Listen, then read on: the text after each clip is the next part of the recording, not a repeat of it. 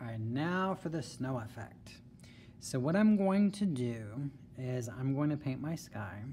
So I'm getting my brush ready, cleaning it out. I told you guys before, have some salt. So here I have a whole big can of salt. Usually you would pour this into a salt shaker, so you can use a salt shaker, that's fine. You just need to have some salt. All right, so I'm going to use this blue, I think. So I'm gonna start here. I've got a lot of water in my brush here, so I wanna be careful not to start too close to the line. So if you notice, I kinda started away from it and then worked up to it.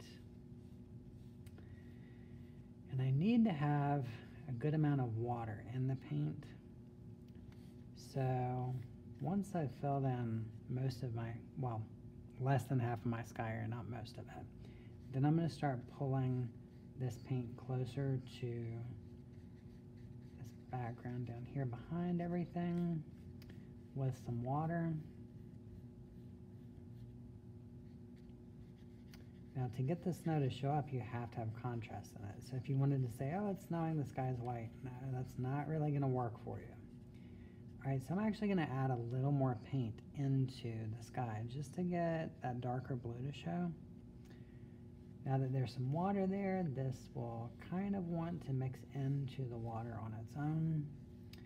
But again, you might have to use your brush to do that too. So you can see I'm pulling it down as well.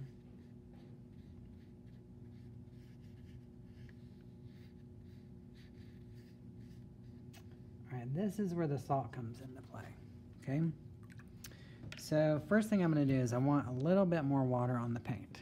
So I'm gonna clean out my brush. Here, you can see I'm rinsing it out. I am not, however, going to run it over the edge of the bucket. I'm gonna take my finger, I'm gonna tap my brush, just so a little rain fall on there, basically, okay? A little more water, a little more rain. All right, and I've got to do this while it's still dry. I'm going to take the salt. I like to put it in my hand so I have more control over it. So you might sprinkle some with the salt shaker in your hand. Then I can pinch and I can really place it. So I'm going to sprinkle it down mostly on that blue there.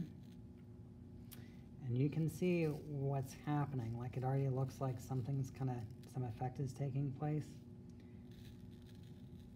So what's happening is the salt is a dehydrant. So what it's going to do is it's going to go onto the paint and it's going to pull the paint and the water inside of it.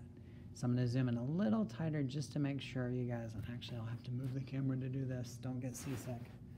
But if you look down there, you can see it happening. All right, so what you're going to need to do is we will have to let this dry, okay? So we'll leave this, we'll continue working on it later.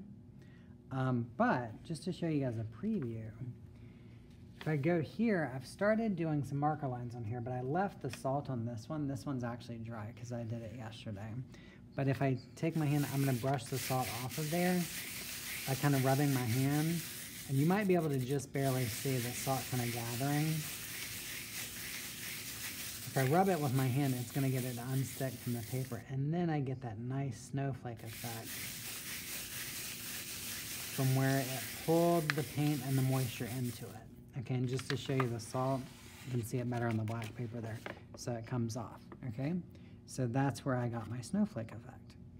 All right, guys, so you're getting this to this point, and later we'll remove the salt, and then we will talk about adding some work with some lines.